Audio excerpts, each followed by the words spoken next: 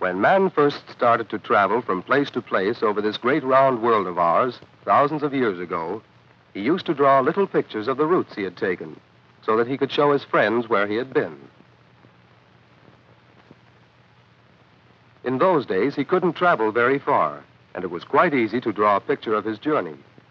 But today, when we can go around the whole wide world, it is much more difficult to map out a picture of our travels.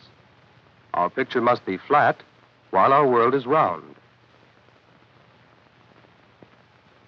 Round like a grapefruit. And how could we get a grapefruit flat? With a rolling pin, we could try to squash it. This one is empty, so it won't squirt juice into your eyes.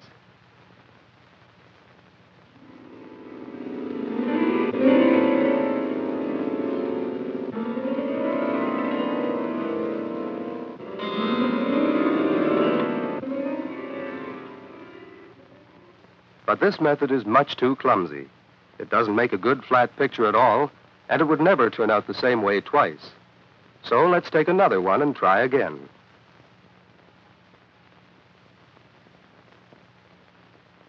This time we will follow a plan and cut it up into rings as carefully as we can. First the top half around the North Pole, and then near the equator.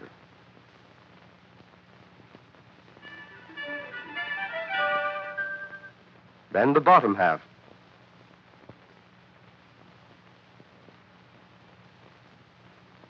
Down to the South Pole.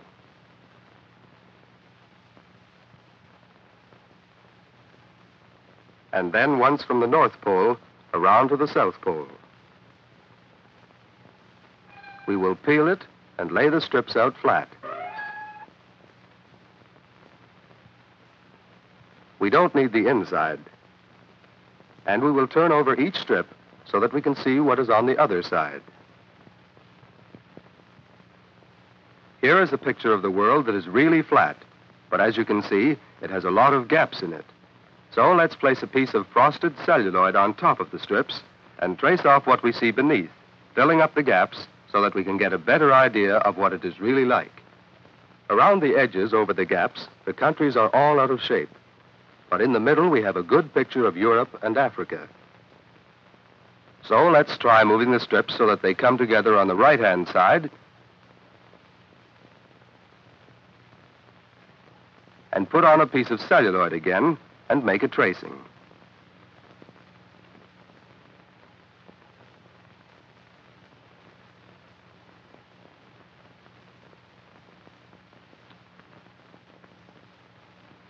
Australia and Asia are fine now, but North and South America are more out of shape than ever.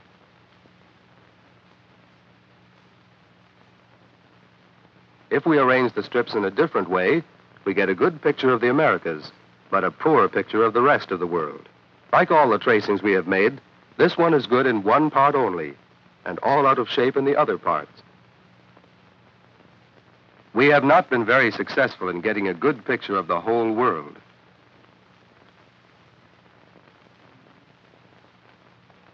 So let's start all over again, this time using a turnip. It too is the same shape as the world. We will cut it in half to begin with.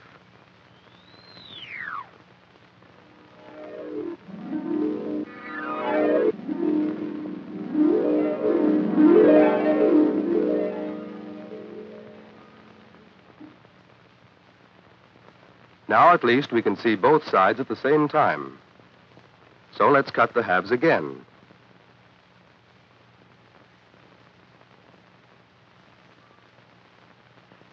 This is a little better. Let's do it once more.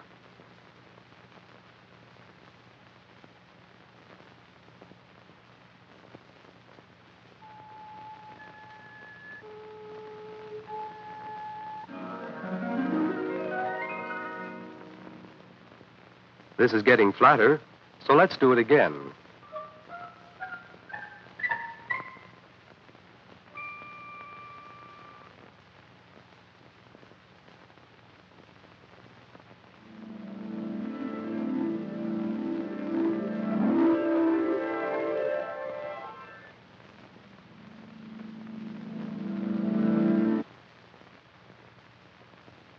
Now we can wrap a piece of celluloid around this and take some paint and a brush and trace off what we see under the celluloid. Let's start with North America. Here is Alaska,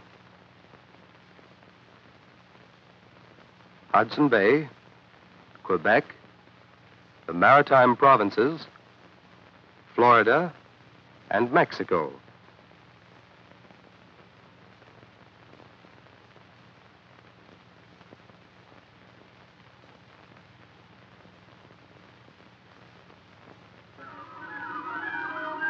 And Europe, Spain, France, Denmark, and Scandinavia.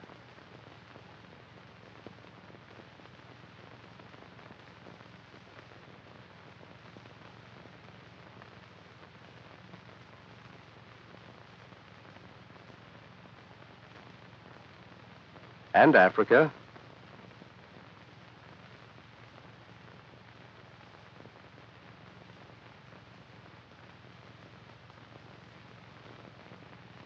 Madagascar, and the Aleutian Islands, and finally Asia.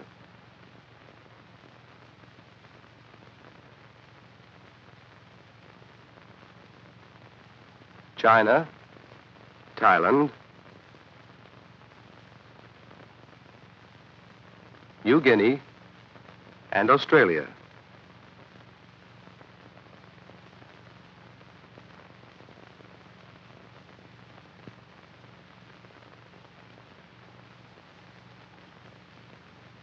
This tracing is much like the well-known Mercator map, which you will find in almost every atlas. You can see it is accurate all along the equator, just like it is on the sections of our turnip. But the North and South poles have now become long, straight lines, each one as long as the equator.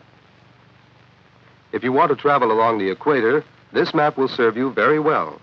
But if you set out for the South Pole, you will never be able to find it. And it would be almost impossible to pilot an airplane over the North Pole with only a map like this to guide you. So let's rearrange the pieces in a circle around the North Pole and see if we can get a better map of the top of the world. We can flatten the pieces out a little more first.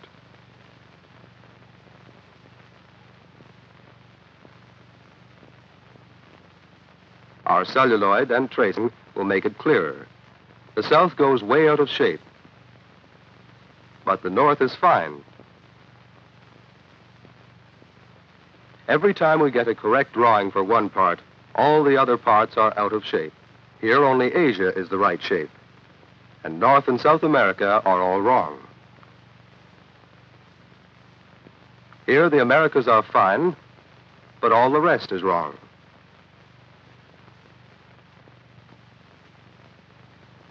Here the equator is right, but the North and South poles are stretched out into long, straight lines. And here is a correct picture of the North Pole, but the South Pole has become a huge circle.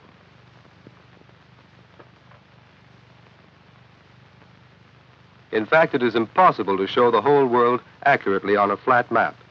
We can only draw a true picture of one small part at a time.